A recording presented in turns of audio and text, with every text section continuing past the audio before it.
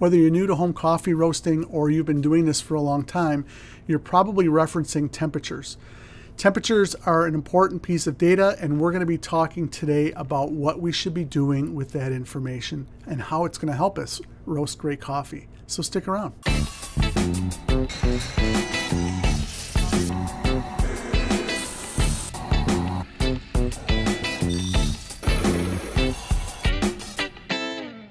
All right, thanks for joining me today and welcome to the Virtual Coffee Lab. This is my third video in a foundational series. I guess I'll call it the secret sauce of roasting coffee. There's no real secret sauce. All of these are really important elements and steps as we roast coffee at home or whether you're doing it for a living. And I've been slowly introducing concepts in a progression along the way. Jay, one of our viewers here on the channel, he kind of picked up on that last video. Thanks for watching, Jay. And yes, I intend to use all of my different coffee roasters during this video series and the progression. So today we're focusing on coffee roasting temperatures. Last week we talked about heat management, and we used one single variable, and that was heat over time. And then in my very first video, we used a hot air popcorn popper, which really is an entry-level roasting device that has no control unless you modify it. So yes, we are progressing. Today we're going to be focusing on times, and we're going to be roasting on the Behmor.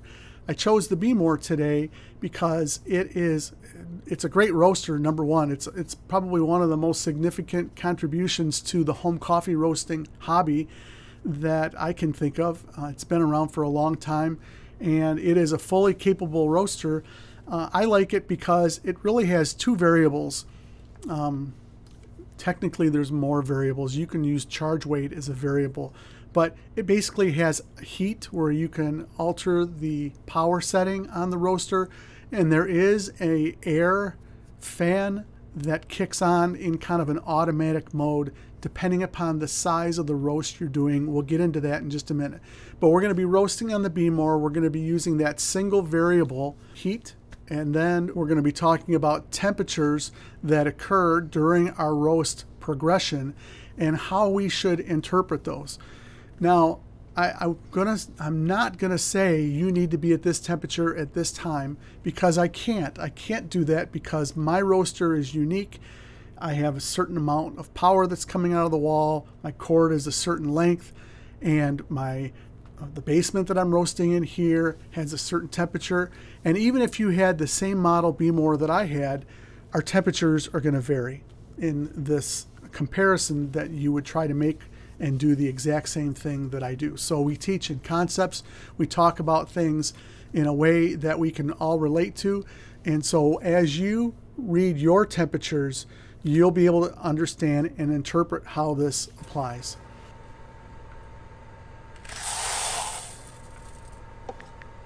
We're going to get the roast started right now. You'll notice that I'm using a timer. This is the Coffee Roasting Timer app. This app is free. It's browser-based, so it's really not an app. I keep calling it an app, but it's basically something you can use in a browser on your tablet, on your phone, and it's free to use. It basically allows you to record first crack as well as drop, and also your weights before and after the roast, so you can determine moisture loss, and we'll do that here in this video. All right, so we've started the roast, and immediately the drum starts to turn and the beans start moving around in the drum. And every 30 seconds or so I plan to check the temperature and mark it here. So on the left you'll see me writing down the time as well as the temperature. Now just a little transparency here. I did not start writing the temperatures at the exact moment, and I was pretty busy managing the roast. So lesson number one, always be prepared to have everything set up ahead of time. Number two, I'm like maybe 10, maybe 15 seconds late on writing down some of the temps for the time that I check them. So it's still going to work. Don't worry about it. But yeah, that's what I'm doing. So we're approaching the 1 minute mark as we roast this coffee, and we're starting to look at temperatures. notice how the temperature hasn't really changed. Take a close look.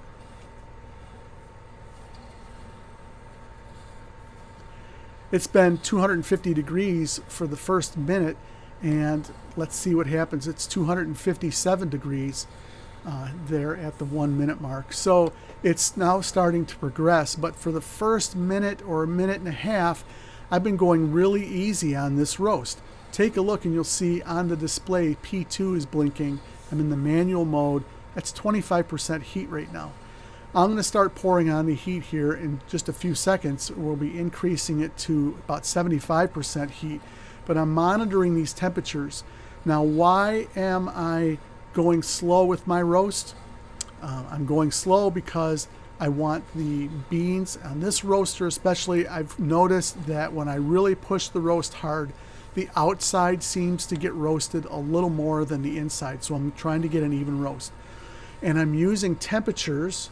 This is point number one. I'm using temperatures as a reference to help me understand how much heat is being exposed to the beans themselves and how that might influence the beans. If I come in on a roast with a super high temperature, I'm going to be roasting the bean more on the outside than on the inside. I guess what I mean by that is that there'll be darker roasted coffee on the outer side of the bean compared to the inner portions of the bean, and I'm trying to get an even roast. All right, so now the temperatures are going to be going up. I just moved it up to P5. Now we're going to 100% power, and we're 2.5 minutes into the roast. So this is something that a lot of Behmor people may not be doing. I did it on this roast because I'm using a natural coffee, so this bean is a little more sensitive to heat. Number two, I'm doing it, as I mentioned, because I'm trying to prevent an uneven roast. And three, I'm also preventing roasting defects. Roasting defects, I've got a video on that you can check out. I'll have it up here in the corner. But roasting defects is another thing you don't want to do. You don't want to have like charred outside the bean. You don't want to have charred marks, burn marks, or blistering. You don't want to have tipping where the heat comes out the end of the bean and there's these little black burn marks on the tips of the bean. And so I'm trying to prevent all of that. Roasting defects also include like underdevelopment. I guess that's a roasting defect. So I'm trying to have an even roast all the way through. We are now approaching the 4 minute mark, but I'm going to be running down to 330 temperature here in just a second. There it is, 279 degrees. Now, temperatures are helpful for us when we get familiar with our own roasting machines because we use them to know what our limits are as we're roasting. This Behmor has a limit of about 320 degrees during the first 5 minutes, 325, maybe even a little bit more. But I don't want to get too close to that because the machine will potentially turn off because it gets too hot during that first few minutes, and so that's kind of a safety feature built in. So I am intentionally going to be staying under 320 degrees during this roast. Yeah, so here we are, 290 degrees, and so you'll see me manage the heat. I'm pushing these buttons for two reasons. One, when I push the B button, I'm checking the temperature, the environmental temperature. When I push any of the P buttons, P1 through P5, I'm managing the power, and you'll see the display show you what power setting is currently being used right now. Right now I'm at full power, P5, and we are 5 minutes into the roast. The fan is just turning on the Behmor. I'm at 300. Let's get my temp here. And you'll see 315 degrees. Now, if I start reading my temperatures after this, you'll see that they start to go down a little bit, and that's because the fan is starting to circulate the air. The temperatures will start to rise again, and inside the roaster, there is a noticeable difference in temperature when I'm using like a real probe to measure temperature. So it's not just the Behmor giving me a false reading here. Okay, we are approaching the 530 temperature. which I'm going to write down here in just a second. Here it is, 313 degrees. The good news is we didn't lose a lot of heat on that, so I'm really happy about that. All right, so at the 6 minute mark, my goal is to hit first crack about 6 minutes, and then we're going to have a 10 minute or so first crack, and then a 12-minute total roast time. So the half a pound setting that I used here gave me 12 minutes on the clock, and it's counting down, and I'm not going to add any more time. The Behmor allows you to do that, but we're just going to do a 12-minute roast here. And yeah, so yeah, 6 minutes is dry. I just wrote that down. We're headed to the 630 temperature here in just a minute. All right, so as we talk more about temperatures, temperatures are used to help us predict and determine event times. And you've heard me say we're going to hit 6 minutes at this time. We're going to hit first crack at this time. I can tell you that for two reasons. One is, and on the Behmor, it's mostly because of color, and that's the sense that I'm using. So I'm using color, and I'm smelling. You'll see me wafting a little bit here. I want to smell the coffee, so I want to know what's going on. I'm starting to smell some baked goods while I'm roasting this. There I am wafting right now because I want to know what's happening to this coffee. The lighting in the Behmor isn't the greatest, so you'll see me use a flashlight. That helps me to monitor bean color. Also, the amount of time, and as I'm progressing in my temperatures, I know approximately what temperatures I would be at when I reach like dry end. How much time has it been at these temperatures? I can get a pretty good estimate of where I'm going to be. On the drum roaster, I've got an actual temperature probe, a bean probe, and so I can even more closely monitor my temperatures and be even more precise based on my roaster history, the type of bean that I'm using that I'm familiar with. I can, determine dry end within a couple degrees of a certain temperature that I hit. So that's pretty cool. That's another reason we use temperatures while we roast coffee. 313 degrees is our current temperature that we're at right now at the 8 minute mark. I've got 2 more minutes till I am reaching first crack, and so I'm still at P5 here, but you're going to see me toggle back and forth between P5, P4, and then as we get closer, you may even see me lower it more down to P2, depending upon if I'm trying to slow the roast down or whether I'm trying to just keep first crack going. So when I approach first crack, I want to keep the momentum until I know I've got a good crack starting, and then I will start to back down my heat. And I will make slow adjustments, and you'll see that happen here in just a second. Now, I just backed it down to P3, and I'm probably going to go up to P4 here shortly. And that's because my temperatures are, they're up there. That's why I went down to P3, because we're right at that limit, that 320 to 325 degree limit. And from this point on, it's going to be downward in my temperatures. So I'm now moving it to, from P3, I'm checking my temperatures, and my next temperature I'm going to see that, yeah, it's going down, and I'm going to add more heat now, P4, 75%. So I went from 100% down to 50% power, just so that I would not overheat. And then as it started to come down, I went back up to 75% power. And that's because I can reference my temperatures to tell me what to do. That's another benefit of my temperatures, is I can see if I'm applying too much heat or not enough heat, if I'm applying it too fast or if I'm applying it too slow. Remember, my target was first crack, which it's happening right now. I wanted to hit first crack at 10 minutes, and so I kept P5 going, 100% power, because I wanted to make sure I met that time. I backed it off because I didn't want to overheat the roaster, and if I would have kept it up at 324, I probably would have come to first crack a little bit sooner than 10 minutes. So that's just a little clue on how you can use your heat to make these minor adjustments for short periods of time, just to kind of keep you on track with your milestones. Now, we're going to talk about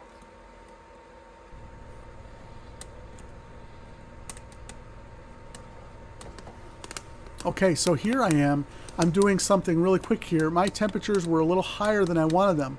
I poured on that power to try to get me to my temperature, event temperature at first crack, and then I had a little too much momentum going, so I cracked the door open there for just a few seconds just to lower the heat to make sure that I could get the temperatures down. I don't want to over roast this coffee. You can see me talk about this in more detail in my last video where I deal with heat management, and I don't want to have my color of my bean get too dark because that is a reference for temperature. Bean color is a reference for your overall temperature of your bean, and we don't have a bean probe to tell us that, so we use color as a reference to help us manage how much heat we want to apply to these beans before we drop them out of the roaster. I've got 10 seconds left. This is coming out of the roaster, and my goal is for that medium roast. We have a declining temp. Now we're down to 291, and the cooling mode has just started. So the heat has stopped. The cool air is starting to blow into the roaster. But I want to get these beans out and into the cooling tray I have for my drum right here. They're going to cool in that tray right there, and it's going to get cool really quick. All right, so success. We pulled the roast at 12 minutes, exactly like I wanted. We hit first crack at 10:04, a few seconds after I wanted, and we hit the 6-minute dry event when we had predicted and when we had wanted to do that. So now the Behmor is going to be cooling down, and I'm not going to waste our time showing that, but I want to talk to you about what we do next. We're going to take a look at these beans. We're going to look at the color of the beans. And here we go. There they are. I'm pouring them into the dish. They've already cooled off. I cut ahead a few minutes. And these are going to be weighed in just a second. But that's a great color. That's the color that it looks very similar, almost identical to the color we had in the coffee last week. Depends on the lighting. With my phone when I use that, like this is a little more of a yellow hue. And again, you're going to see those yellow looking beans. There's a couple Quakers in there, but some of that is just chaff that has not come off on the beans. All right, so now it's time to weigh them. This is really going to tell us where we land in our roast level. We take the total accumulated weight of the green beans that we started with, and we'll go ahead and get them up here on the screen. Here we go. We had 226.8 grams of green coffee, and we ended up with 194.84, and the moisture calculation, the weight loss is 14.09%. So 14 is that percentage that we have been hovering around during these roasts, and that's going to tell us the roast level that we want. Okay, so to summarize in this roast, how did we use temperatures? How did we use them to help us with our roast? One, we used temperatures to help us preheat our roaster. So we had the roasting environment preheated to a certain temperature, a starting temperature that's called the charge temperature. That's the temperature that the beans go into the roaster, 250 degrees. Then we also referenced temperatures during this early stage where I went nice and easy on the beans, and we hovered around the 250 to 260 degree mark for a couple of minutes, and then we started to pour on the power. So the variable that we used was heat only, and we referenced temperatures, the roasting environment temperature, to help us know when to pour on more heat. Then we also referenced temperatures as we're working our way towards the dry phase. We left the power once we got going at 100% to work our way up, and we were monitoring temperatures to help keep us in a safe zone so that the roaster wouldn't overheat. Once we reached dry end, the dry event, and we were working our way towards first crack, we had the fan turn on, and we could see the influence that that had because we were able to reference temperatures, and I was able to toggle my power settings to different settings to help me navigate through that fan event that the Behmor has.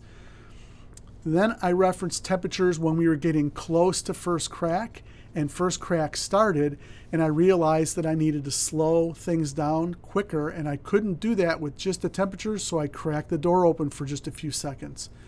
And then I referenced temperatures to confirm that I had a downward trend on my temperatures during development so that we could help slow the roast down and also to help keep the bean color from getting too dark.